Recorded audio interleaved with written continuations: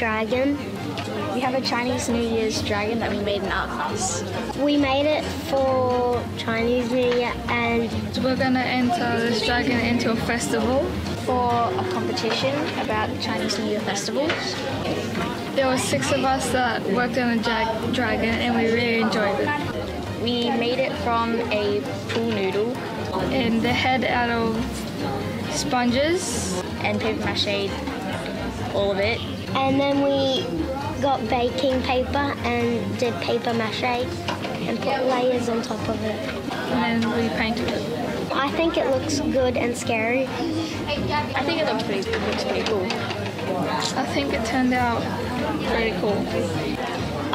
We're gonna go to the competition and see if we win.